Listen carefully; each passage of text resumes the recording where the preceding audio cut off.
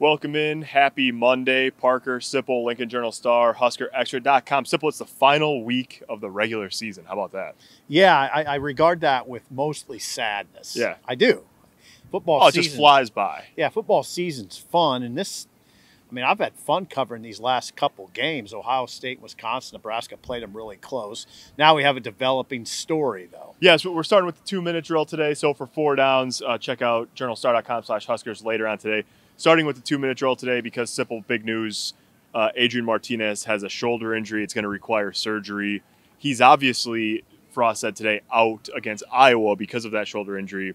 So let's get to that first and then talk about maybe the long-term ramifications after that. What did you make when Frost said that, and where's your thoughts go first, I guess? Well, it wasn't necessarily surprising because, number one, Adrian is at the Monday press conferences every single time as the program's leader, player leader, but he was not here today. And then we had been hearing things this morning like he could be out. So then it just became kind of, I don't know, I guess I wasn't that surprised based on what I was hearing and the fact he wasn't here. Yeah.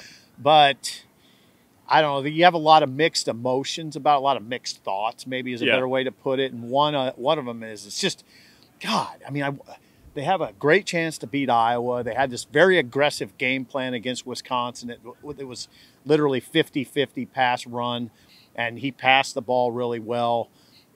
They played really well offensively. You figured they'd have a great shot to beat Iowa with Adrian, and now he's not going to be here. Now you feel also terrible for Adrian. Yeah, 100%. God, he's just his career's been really difficult, and this is just kind of one more thing, you know. Yeah, he played through a broken jaw and a high ankle sprain this year, and then Frost said, part of the ironic thing was they actually protected against Wisconsin pretty well. It was sort of a nondescript hit.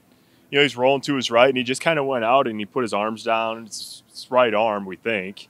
And he said, we know because Frost said he said he was feeling some clicking in his shoulder when he was throwing the ball. Yeah, you don't want to feel clicking in your shoulder. No. Ever. No, not even. Not even when you're 50, in your mid-50s. Right. And so now, then the next part of the conversation, a real part of the conversation is, it's going to be a young quarterback that plays for Nebraska against Iowa. Now, I asked Frost, so does that Logan's your guy, right? And he said, they're both ready. They're both ready. Logan Smothers and Heinrich Harburg. Frost said he could envision a situation in which both of those guys play against Iowa. You figure, and Frost said Logan has earned the chance to be the guy. It'd be, I think, a surprise if he didn't start.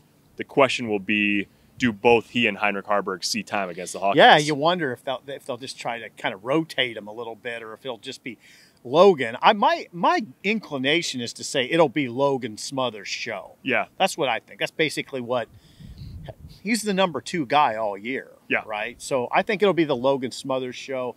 Going back to Adrian, Parker, we hear all these kind of things, cliches about football. It's a game of attrition, and you can get pretty callous about injuries. And I don't want to be too maudlin about this, but it's rough. It's a tough deal for Adrian Martinez. It really is. Life moves fast. You don't really think about stuff.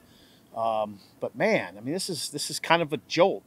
And now there's long-term ramifications too. That's what I was just going to ask you. Does this mean Adrian Martinez, like if let's just say he's going to have surgery, there's going to be a recovery period. What if it's a 6-month recovery that takes you into May?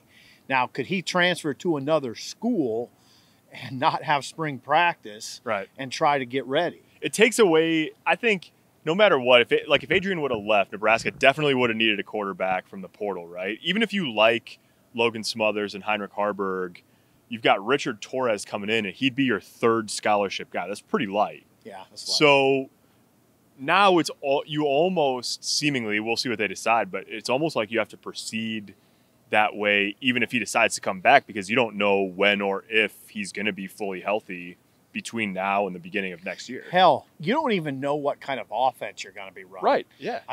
So everybody's kind of starting from scratch. But yeah, what Scott said, by way of information, is Adrian's taking a few days, some time to kind of step back.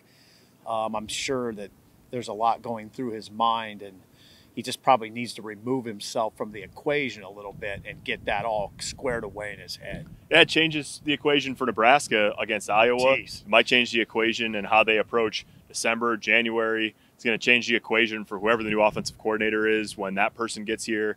Yeah, big news here in Lincoln. So a lot more on the quarterback situation coming up in print and probably in video as we go along this week and into the offseason. For Sipple, I'm Parker. Thanks for watching.